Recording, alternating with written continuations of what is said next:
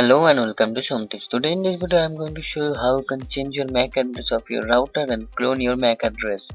So do this change for your own purpose, not for any illegal work. So let's get started.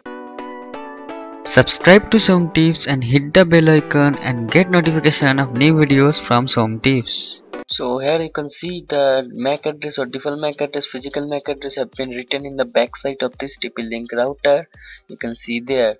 And to connect your PC to your router, first you have to use any kind of LAN or Ethernet cable or Wi-Fi. I am going to connect this using an Ethernet cable. So let's get into the desktop. Before starting this video, I want to share that if you are cloning your MAC address in your own purpose, it is good, but if you are doing this for any illegal type of work, you will be in the risk and cybercrime will be against you. Cybercrime case will be launched against you if you are doing any kind of illegal work. So to clone your MAC address or change your MAC address, I have showed the physical MAC address is your default MAC address, but if you are going to change it, first of all you have to go to this 192.168.0.1 but default setting address of your TP-Link router, and here it is the admin and password will be the login ID and password will be the admin and admin. So I am going to put the admin and admin, and remember one thing, this is the by default password, you can change it, and if you have changed this,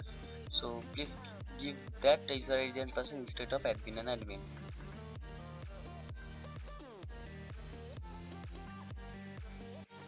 So after login into your setting page, what you have to go, you have to go the ARP list. Two MAC addresses showing, one is for your, here I am connected, the MAC address of computer is showing, this is my computer and this is my mobile. I am now connected, so two MAC address is showing, and remember this two MAC address is not my own TP-Link Wi-Fi MAC address. To check the TP-Link own MAC address, to change the MAC address I have to go in the network. Under this network WAN line is there and there is a MAC clone. So you can here know this is the default MAC address of the your factory or hardware MAC address. So your PC's MAC address is going to be clone. So here you can the TP-Link Wi-Fi router MAC address, and I have showed you previous two MAC address. One is for mobile, one is my desktop. Instead of these two, your MAC address should not be same to other devices in the same network. So if your mobile is for MAC address 1 and if your desktop is MAC address 2, you cannot put 1 and 2 in the cloned MAC address of TP-Links. You have to put either 3 or something else.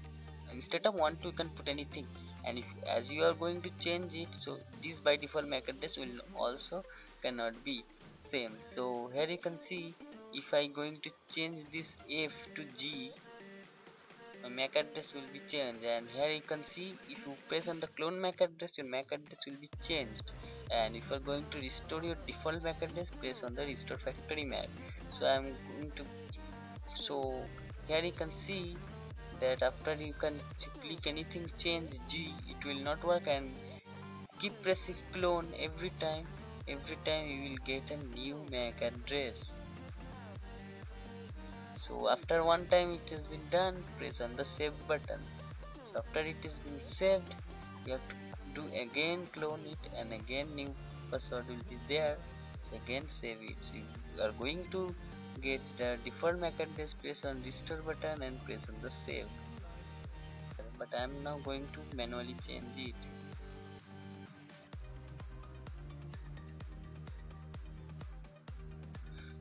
So after doing this manually, pressing on save button, here you can see it is showing the invalid MAC address. So here you can see they are saying in the right side any hexadecimal digit. So given if you have good knowledge of hexadecimal, you already know that hexadecimal is going to go up to F. So I am going to put F7 and pressing the save button. So here you can see after pressing the save button, it is loading here. So my cloning is going to be successful. So the MAC address has been saved successfully, and I'm now going to again restore my default MAC address. As I press restore default MAC address, and I'm going to save.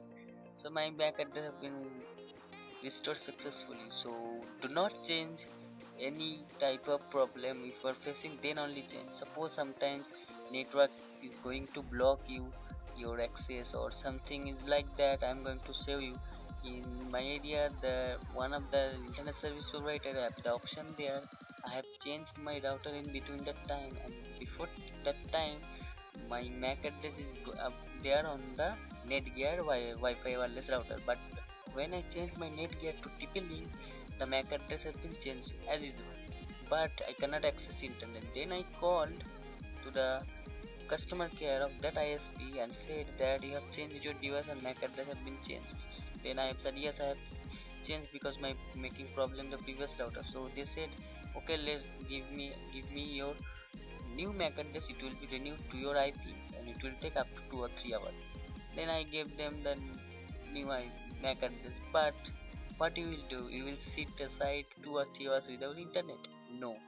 Just go to this clone MAC address and put your old Netgear MAC address. I have put it the old Netgear MAC address and pressing on save, and in the ISP are detecting that I have put it the old device again, so internet is going to access again. So after the ISP 2 or 3 hours later changed to a new MAC address, my old in the old MAC address I cannot access internet. Then I again restore my factory MAC address in the TP-Link, and again I am started using internet. So this is the reason why the MAC clone is important and not for any kind of illegal work. If you found this video helpful, like this video, share this video and comment with your query, and don't forget to subscribe to get more videos like this in near future. See you in next video very soon.